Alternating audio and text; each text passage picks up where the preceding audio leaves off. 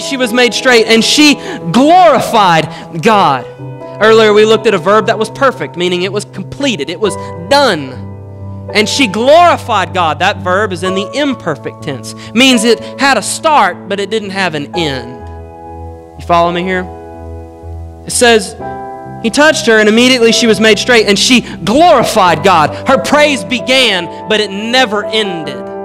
It never stopped. When Jesus touched her and He lifted her head out of her misery and shame and humility, her praise began, but it never stopped. Some people in this room, your praise has stopped. You have forgotten how you were broken and bent over and helpless and hopeless, and God lifted your heads to look to the heavens, and you have stopped praying because you have stopped looking down memory lane, and you have forgotten how God has helped you out of the miry pit. You've forgotten, and your praise has stopped. This woman's praise began, but it never ended. What a model for us to praise the Lord with every breath we have in this life. When God lifts me up, when He sets me straight out of all of my misery and sinfulness, I ought not shut up about the Lord.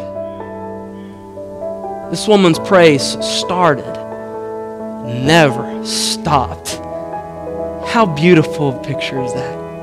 That I would walk through the rest of my life and say, you would not believe what Jesus did for me. I was stuck in this situation. I was helpless. I could not get away from my addictions. I could not get away from this or that, but Jesus set me upright. Can you believe that? Hey, let me tell you about this. Let me tell you about this. And this woman does not stop. She never ceases glorifying God. Have you lost your praise?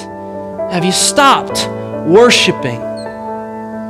Have you forgotten the brokenness that God has saved you from? This woman didn't.